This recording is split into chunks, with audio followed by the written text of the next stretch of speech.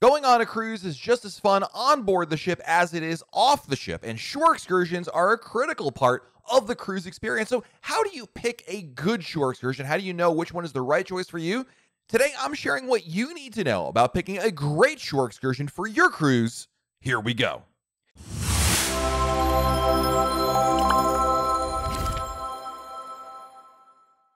Hey everyone, it's Matt from RoyalCaribbeanBlog.com, and today we're talking all about shore excursions. Shore excursions are a major part of any Royal Caribbean cruise because a large part of your overall vacation is exploring the ports of call you will visit. You've just a few hours at each stop, but it should be enough to get a taste of what the city or country that you're visiting has to offer. The concern that a lot of people have is figuring out what the best options are to choose from and which ones are good and which are definitely a mistake. The way to be assured that you have the most options to pick and find the right one for you is definitely do your research ahead of time before you get on your cruise. Many of your fellow passengers won't really do that, if anything, in terms of researching and will rely purely on information that the cruise line provides them. In fact, most will just wait to get on board the ship and then decide to book something. Not only is this a mistake because they can make a bad decision, but they're also wasting time on the cruise from doing fun activities and trying to figure out what a good tour would be. So, I want to explore what you need to know so you can research the ports and properly make all the reservations in advance, leaving you with more time on board the ship to really do what you want to be doing, which of course is having a fun time. So let's start off with learning about the basics.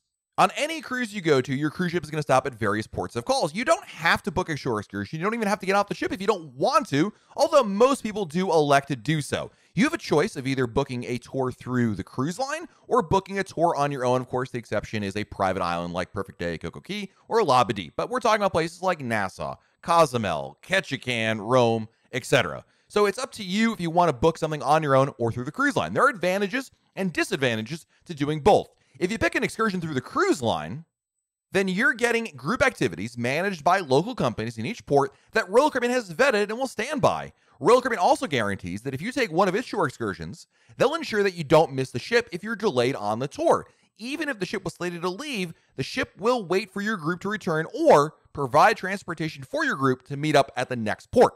Furthermore, if your ship cannot dock at a port for any reason, any excursions you have booked through the cruise line will be refunded completely. The prices you see for a Royal Caribbean shore excursion are set in stone and they're not negotiable. The full cost of the shore excursion will be due upon booking, and if you were to book a Royal Caribbean shore excursion on board your ship, you could use onboard credit to pay for it. The price of a shore excursion will be no less expensive if you pre-purchase it online, although sometimes there are occasionally a sale before the cruise. But pretty much they're the same all around. Not to mention pre-purchasing before your cruise will guard against the tour being sold out. So let's review. The pros: easy to find and learn about, guaranteed return to the ship, and fully refundable if your ships get support. The negatives to booking with the cruise line are they tend to be a little bit more expensive than third-party shore excursions. These are going to be group tours, which means tours will move at the slowest person in the group's pace, and of course there are limited offerings. Now, alternatively, you could book a shore excursion on your own or through a third party, and third-party excursions are essentially any tour or activity that you do on your own, not sold to you by the cruise line. This could be a group tour, an individual tour. Heck, it could even be you taking a taxi somewhere and doing something on your own. With third-party excursions, you're responsible for planning all aspects of the tour, so you're going to need to find a company or a person, negotiate the rate, and then find them in port and ensure you return on time. The policies of what happens if your ship cannot dock at the port and refunds can vary from guide to guide. Most, if not all, will offer a refund policy if your ship is unable to dock there, but it's definitely something to look into before you book. Prices for third-party excursions can sometimes be negotiated depending on the excursion and the guide. Some excursions will require full payment at the time of booking, but many will require just a deposit to hold your spot with full payment prior to the tour actually beginning. Third-party excursions are far less limited than what Royal Caribbean offers, and you can price shop among many competing companies to find the right tour for you. So let's review the advantages of booking on your own. Far greater variety of choices. There tends to be less expensive than Royal Caribbean's tours, and there's also the possibility of personalization and more efficient with your time. The downsides of booking a tour on your own is you're responsible for getting back to the ship on time. It requires more legwork to learn about what everything is in terms of the tour itself, and you must handle any financial dealings, including cancellations. All right, so now you understand the basics. Now, how do you pick a tour? Let's start with Royal Caribbean's excursions because they're a really good starting point because they're simple to find and give you a basis to compare to for every tour later on. To find any shore excursion available for your cruise, all you have to do is go on Royal Caribbean's website, log into the My Cruises section, and then visit the cruise planner. Shore excursions are divided up by the port you're visiting and then further categorized by the type of activity like culture, culinary, family, sightseeing, etc.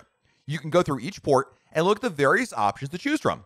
In addition to deciding if any of these tours look appealing, you should also consider the following aspects of shore excursions in themselves. Number one, what is the cost? Adult versus kids. Sometimes the price does differ. Number two, the duration. Is this tour a few hours, a half day, a full day? And of course, physical and age limitations. Be very sure to read the descriptions of any tour that sounds interesting from all aspects of the excursion.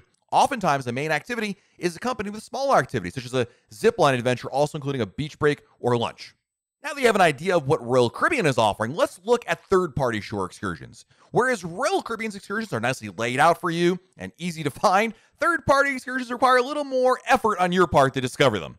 Between your initial port research and looking at Royal Caribbean shore excursions, you probably have a good idea of what each port offers, but there's still plenty more to discover. There are two really good resources I always go to when I want to find shore excursion ideas. Let's start with number one, TripAdvisor. TripAdvisor is a user-submitted review site that lists for hotels, activities, restaurants, and more. I find it to be a really good means of discovering popular activities as well as activities that float under the radar. For each port, just do a quick internet search for the port name and TripAdvisor. So if you're visiting Cozumel, then you can search for Cozumel TripAdvisor. The first result back should be TripAdvisor's page on Cozumel, and you can go through there and find some of the options that are available. Click around, look for activities mentioned. You may find beaches, buildings, restaurants, or other cultural spots listed with reviews and photos from other people that have been there. Read the reviews for insight into what the activity offers and what people left reviews of in terms of what they liked and didn't like about it. In most cases, you're going to find not a vendor here necessarily, but you will discover the places you maybe want to visit. And from that point, you can jump off and start Googling around. The other really good resource is a shameless plug for our message boards over at RoyalCaribbeanBlog.com because we have a dedicated shore excursion forum just for people looking for tours. Message boards are admittedly a little tricky to browse, but they're a wealth of knowledge. What's great about the message board is you'll not only find a list of things to do, but also activities focused on what cruise passengers will be interested in, and oftentimes there are recommendations for which guides or companies to work with. So whereas TripAdvisor gives you an idea of what's popular to do, it isn't necessarily catered towards or geared for cruise passengers, but message boards can further whittle that down. Reading through the various forums for each port you'll be visiting and read what others have to say, you might even be inclined to sign up for the message boards and post your own question to get a more personalized answer. Like TripAdvisor, your goal here is to narrow down the activities that you want to do in each port and based on basically other people's advice, descriptions, and photos you run across. If you find individual companies at this stage, that's great. Now, if you haven't found a particular company to work with, but you have kind of an idea of what you want to do, well, the next step is go back to the internet, of course, and search for the activity plus the place you're looking to do it in. So, as an example, Cozumel Beaches, New York Landmark Tour, St. Thomas Guided Tour. You're going to find a lot of listings for the kinds of tours you're going to be looking for. If your search comes back with too many results, or they're just too vague, try adding more keywords like Cozumel Paradise Beach, New York Midtown Tour Bus, St. Thomas Private Tour. And then for each operator you find that looks promising, consider a couple of questions. And I would reach out to them before you book anything to ask them some basic questions like, is the price the same for adults and kids? What happens if the ship can't dock here? What's the cancellation policy? And possibly, would you be willing to accept this amount of money instead? If the price, of course, you're looking to negotiate. You want to ask as many questions as possible to consider which one is going to be the best fit for your group. The worst thing that'll happen is they'll say no, but oftentimes these people and companies want your business quite a bit and they're going to work with you. Now, I know what some of you are thinking. Well, Matt, should I book my tour on my own or should I go through the cruise line? And to be honest, it really depends on the port and the person that we're talking about. Booking the excursion for you and your group is now a matter of weighing the pros and cons that we talked about earlier. And decisions like to book with the cruise line or not is going to really vary from person to person and port to port. I think in the end, the decision can come down to your particular comfort level with booking on your own versus Royal Caribbean. And don't forget, you don't have to make a decision right away, but the longer you wait, the greater the risk the shore excursion you want is going to sold out. This is especially true of Royal Caribbean's excursions. But of course, the nice thing about Royal Caribbean's excursions are they're cancelable. So if you book it today and you're many months out before your cruise, and then next month or next week or an hour from now, you decide, I don't really want to book that tour anymore, it's actually really easy to cancel that through Royal Caribbean's website, get a full refund. So there's no penalty for canceling shore excursion plans through Royal Caribbean. My other bit of advice is you should treat each port individually and not be concerned with if you're going to book something on your own or go with Royal Caribbean across every single port you're visiting. Oftentimes, I will mix and match, depending on the port, what I'm looking to do, and my comfort level, like if I've been there before or other things I may have heard about this particular place we're going. When you get on the ship and it's time to go on your tour, if you booked it through Royal Caribbean, you'll get a ticket for that tour in your cabin waiting for you, letting you know what time and where to report to for that tour. If you booked your excursion on your own, you should have some instructions from the provider and the operator to let you know where to go, what time to meet, who to look for, etc.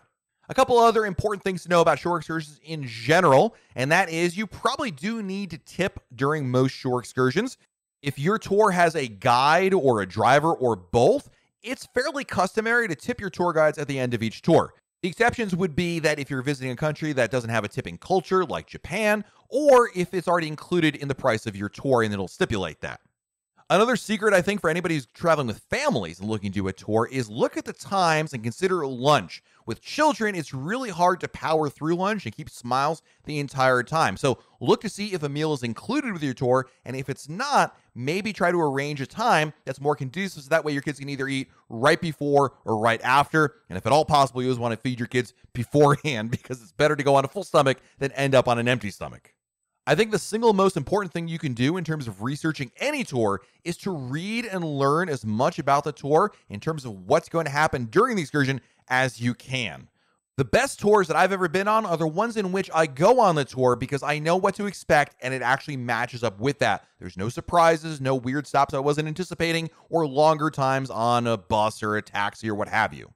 And lastly, in all ports, you can usually walk off the ship and do your own thing. For some people, it may just simply mean walking off the ship and going to a local bar or a restaurant and just window shopping, not doing a tour in the sense of, hey, I'm going to do an activity together that's organized, rather just getting off the ship and exploring. You can do that, something that a lot of people that have cruised before do a lot. The thing is, if it's your first time visiting a particular port, I think it's to your advantage to do an organized tour and then save the walking on your own kind of things for other cruises in which you come back again. So there you have a look at how to pick the perfect shore excursion for your Royal Caribbean cruise. I hope these tips really do help you out in picking the right option for you. If you do the research ahead of time, I think you're going to end up with a great tour, and it just requires a little bit of work before your cruise while you're not on vacation. So that way, when you are on the cruise, you'll have a great time exploring and enjoying all the fun these places have to offer. Let me know in the comments below your best shore excursion tip. I want to see as many as possible because maybe we'll do a video based purely on our viewers' shore excursion tips. I think there's some really good ones that are out there. I can't wait to read them. While you're down there, hit the like button. It really does help us out when you hit that like button, subscribe to our channel, and turn on your notifications. That way, YouTube lets you know we have a brand new video to share. This has been Matt from RoyalCaribbeanBlog.com, and we'll talk again real soon.